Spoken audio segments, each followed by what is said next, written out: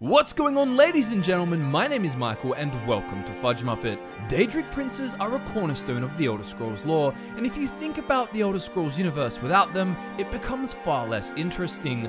Their varying spheres of influence, their ambitious plans, and nefarious dealings with mortals make for some of the most unforgettable experiences, usually with unforgettable rewards too. But today it's not about the destination, it's about the journey. From the creators of Skyrim vs. Oblivion, the Thieves Guild, I'm proud to present our next installment, Skyrim vs. Oblivion, the Daedric Prince Quests. With Oblivion being my first Elder Scrolls game, I will be as self-aware as I can be to ensure my nostalgia goggles are completely off. But remember, it's still a subjective video. Now for some rules and considerations. Firstly, Jiggalag won't be involved because he's not in Skyrim at all. Secondly, we're not counting DLC, but you'll eventually realize this doesn't change anything. Finally, we're not counting Mehrunes Dagon or Nocturnal. Dagon was part of Oblivion's main story, but he had no Daedric Prince quest of his own, and Nocturnal's presence was tied entirely to the Thieves Guild plot in Skyrim. However, even if we did rank them, Nocturnal in Skyrim's Thieves Guild would easily overshadow the simple quest you do for her in Oblivion, and Dagon's main involvement in Oblivion would easily rank above the museum quest in Skyrim. Thus, the Daedric Princes would cancel each other out by awarding 1 point to either game. With that said, grab a hold of your soul and get ready for none other than the Queen of Dawn and Dusk, also known as the Rim of All Holes, Azura. After providing Azura with an offering of glow dust at dawn or dusk, she'll task you with a service she promises will hold fame and reward. Many years ago, 5 of Azura's followers fought against a vampire named Daedric. However, while they succeeded, they became infected. Knowing they'd turn to vampires, they decided it was best to seal themselves away in the vampire's lair. Azura feels sorry for them and wants you to travel to Gutted Mine to end their suffering. I'm not sure why Azura wouldn't just help them get cured before true vampirism took hold, but either way, you go do this simple task and get rewarded with Azura's star. She erects 5 candles in honor of these followers, but overall I think we can cut to the chase and say Skyrim's Azura quest is better. Gutted Mine is a pretty generic mine, and there's no layers to explore with the quest, although I do like the note you find on one of the vampires. Skyrim's quest, as you'd remember, involves a former college wizard, Malyn Varen, corrupting Azura's star to put his own soul inside of it, saving himself from death and making him immortal. You not only travel through Ilinalta's Deep, a fort much cooler than Gutted Mine, but you also end up traveling inside of the star with the help of a mage named Nelacar to defeat Malyn in an epic battle. After this, you get the choice of whether to keep the Black Star or take it back to Azura, where you'll get Azura's star and a new follower, an easy win for Skyrim. Boethia, Deceiver of Nations, has a quest in Oblivion with a basic premise, but it's the sheer intimidation factor of the foes you must face that make it awesome. To begin, you must be level 20, and after offering him a Daedra heart, he'll give you the opportunity to take part in his infamous tournament of the 10 Bloods. Boethia says, "Survive and you will be rewarded. Fail and your soul belongs to me." The reward you get is the Golden Fire Katana Gold Brand, but that's if you don't die first. You go through an opened portal into Oblivion, into his arena. Here you progress through separate gates, each time fighting one-on-one for a total of 9 different opponents, all of which are absolutely loaded with powerful weapons, armor, potions, and magic. It's also really cool that you can loot each enemy, taking all of their high-leveled gear, because remember, you must be level 20 to even do the quest, and for those who don't know, this is a decently high level in Oblivion. Skyrim has a high level requirement and a low morality requirement. You must first prove yourself by betraying a follower, slaying them upon the pillar of sacrifice. The job interview continues with having to fight all of the Boethia cultists to the death, after which Boethia reanimates a corpse to speak through, asking you to assassinate her current champion. You were told to travel to Knife Point Ridge, to slay his followers and kill him in the coldest of blood, without giving him the dignity of defending himself. Your reward is the Ebony Mail, which is incredibly cool with its unique shadowy poison effect. Boethia is a little more cartoonishly evil than I'd like in Skyrim, but overall there's more quality there, so Skyrim wins this one for me. The next contest is between the quests of Clavicus Vile, both of which are quite similar in design. Will you follow the advice of Barbas or give Vile what he wants? In Skyrim, Vile is reached by fighting through some of his vampire followers, which you're led to by Barbas, the dog the Falkreath guards won't quit asking you about. Clavicus Vile tasks you with slaying Sebastian Lort, a powerful wizard in possession possession of the rueful axe, given to him by Vile as a cure to his daughter's lycanthropy. A cruel gift, no doubt, but what else would you expect from the prince of trickery and bargains? Sebastian's hideout is pretty small, so there's not much more to do than go in and quickly battle him and take the axe. Vile will let you keep it if you kill Barbas, or you can spare him and get the mask of Clavicus Vile instead.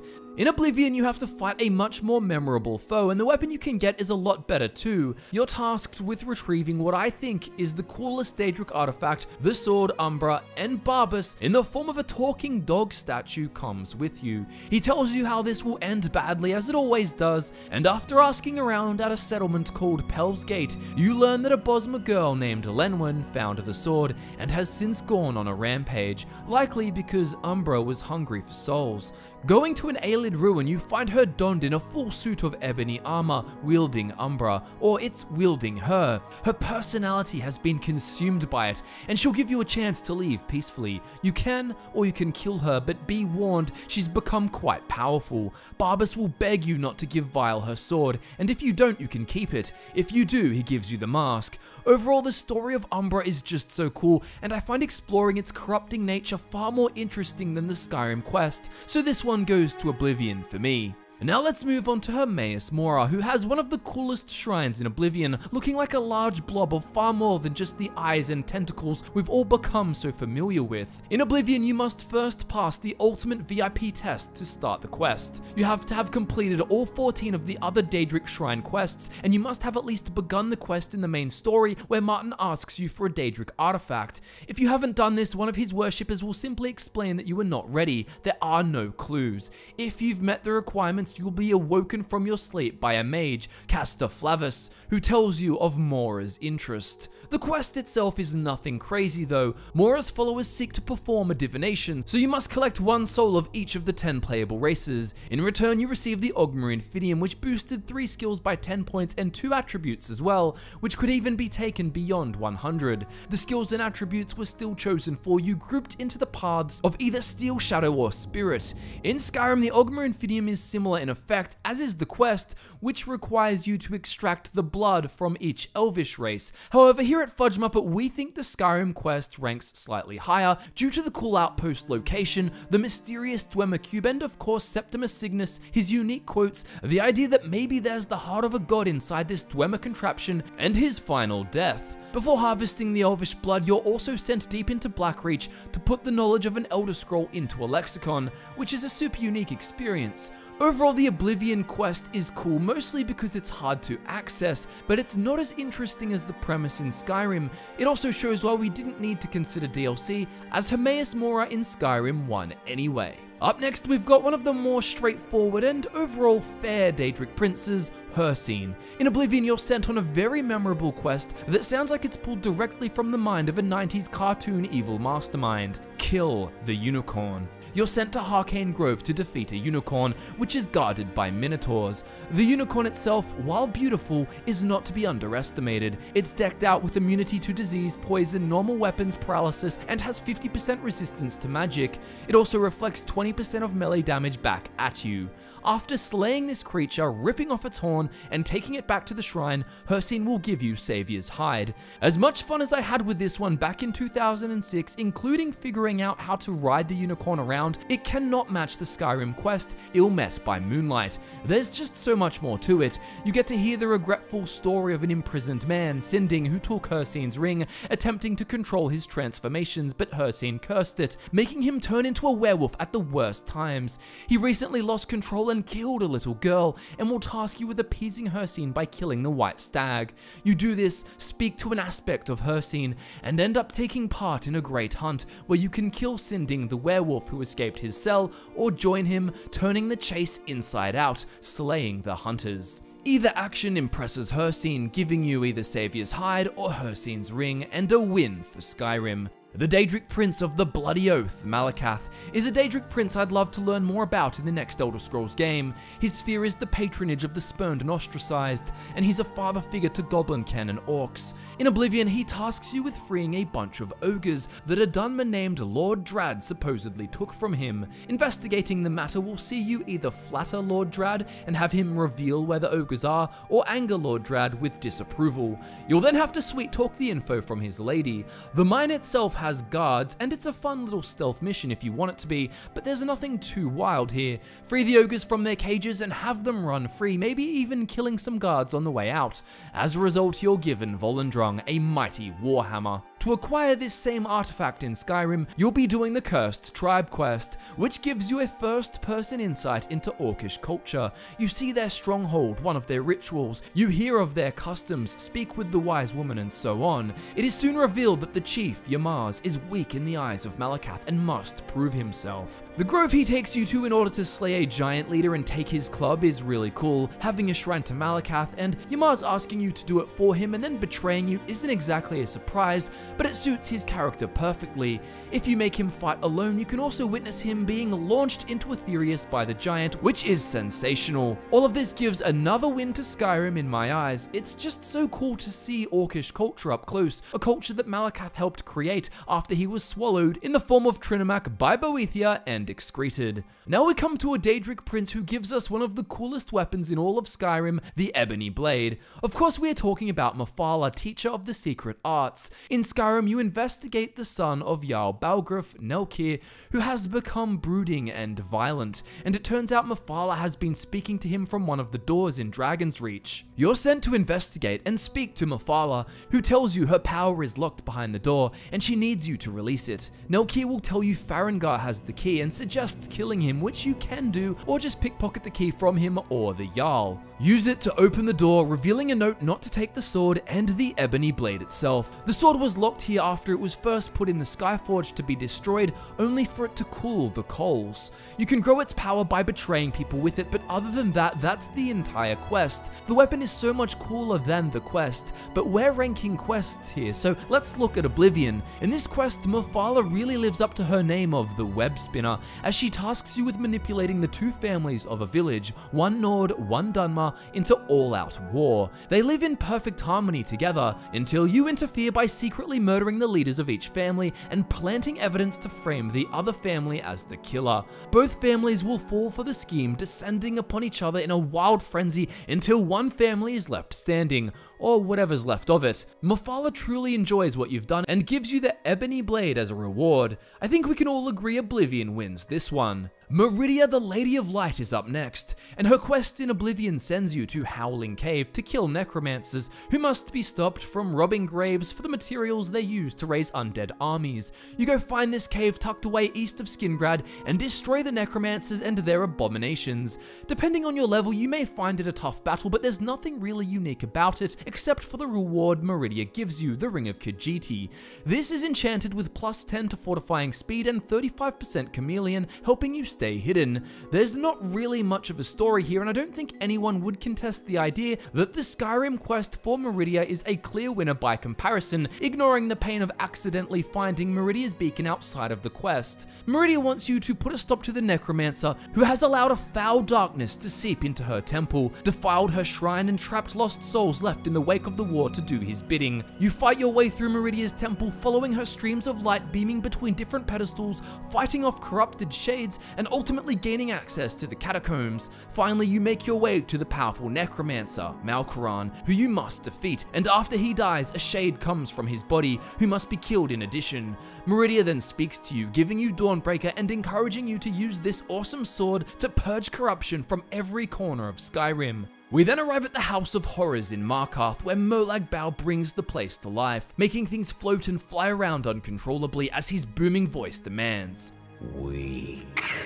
He's weak. You're strong. Crush him. No. Kill him. Crush his bones. Tear at his flesh. You will kill. You will kill, or you will die. The door is locked, and the Priest of Stendarr snaps, taking to you with his mace in the hopes of preserving his life. After killing him, Molag Bal beckons you to the basement, where you become captured within his spiky shrine. To please him, you must bring a priest of Boethia who has desecrated his favorite mace. You're sent to a Radiant Force 1 location to rescue the priest, who you bring back and bash into submission with a rusty mace, until he pledges his soul to the Lord of Domination. You finish him off and get the Mace of Molag Bal as a result. It's a cool quest, though I was disappointed how the priest of Boethia is just some old man in black robes. There's nothing particularly Boethia about him at all, and his location being randomly chosen from a list is a bit dull for a Daedric Prince quest. The best part for me with this one is the opening scene when the house comes to life. The Oblivion quest is much smaller, but to me, I'm going to be declaring it the winner under the premise of quality over quantity. In this quest, Molag Bal has you corrupt an Imperial who has sworn an oath to never raise a weapon against another man again. His name is Mellus Petilius. He is an honorable man, a good man, and this disgusts Bal. To bring him to the edge, you will actually have him kill you. After tracking him to his small house, you wait until he is mourning at his wife's grave and then attack. This is the only way to make him break. You'll want to have dropped the mace Molag Bal gave you near him, which he will pick up and use to slay you. Molag Bal uses his power to teleport you back to the shrine and gifts you his infamous mace. Mellus will never know the truth. He will only know he broke his oath. Return to him for your own amusement. No. You're dead.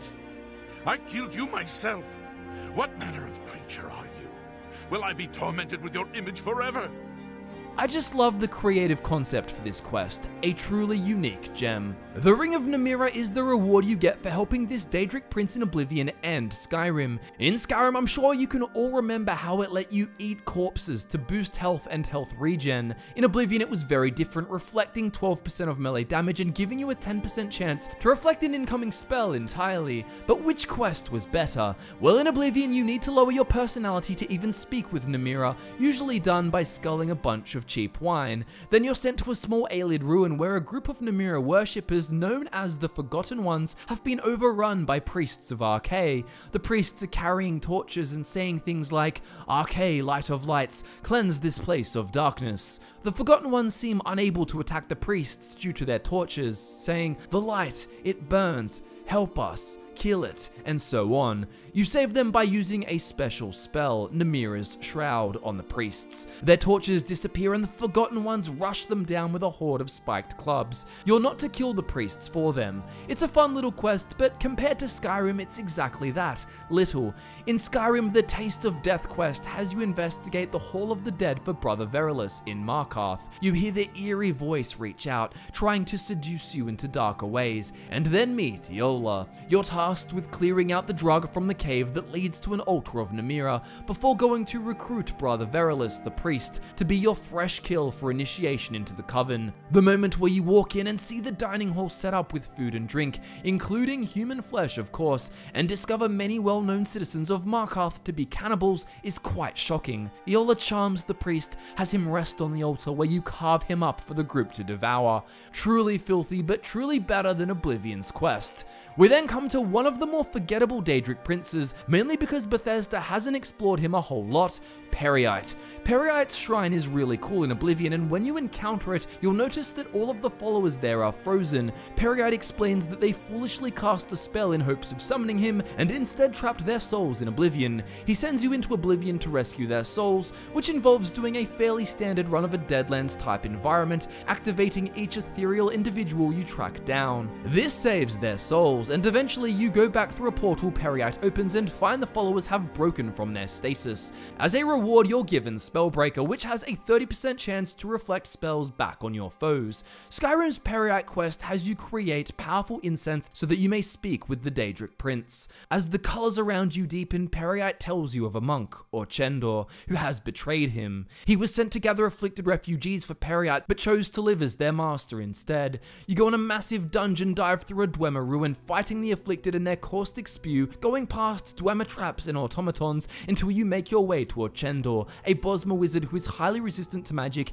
and even teleports in battle. It's an epic fight and a memorable quest, with unique enemy types and of course Spellbreaker as the reward. Skyrim wins this one again. And now we come to the Daedric Prince of passionate indulgences and hedonistic revelry, Sanguine. His quests in both Oblivion and Skyrim are quite memorable. In Oblivion, the Countess of Castle Leowyn has excruciatingly dreary dinner parties, and Sanguine has you add a bit of spice to her somber soul with a lively spell. You don't know what it does, but you must use it on the Countess and her guests. It's an invitation-only party, so you'll need to figure out a way in. When you enter, you cast the Stark Reality spell on the guests, and things get very chaotic. All of their clothes disappear, and wait a minute, yours have too. You rush out of the naked dinner party from Leowyn, having lost all of your gear and gold resisting arrest, and escape to Sanguine's shrine. You get all of your items back, as well as Sanguine's rose, his Daedric staff. Sounds like a pretty strong contender. But then of course, Skyrim comes in with a classic fan favorite quest. After a drinking contest with a disguised Daedric Prince, you wake up after blacking out, slowly retracing your steps and discovering that you've had one wild night. You've made a mess of the temple in Markarth, fondling the statues of Dibella and blathering about a wedding and a goat. You end up in Rorikstead, where you discover you stole Gleda the goat and sold her to a giant. You'll need to fix this problem before learning you mentioned paying Isolde in Whiterun for a wedding ring. Traveling there, she tells you that you still owe her money for it. Absolute ripoff, by the way, and wants it back or you have to pay 2,000 gold for it.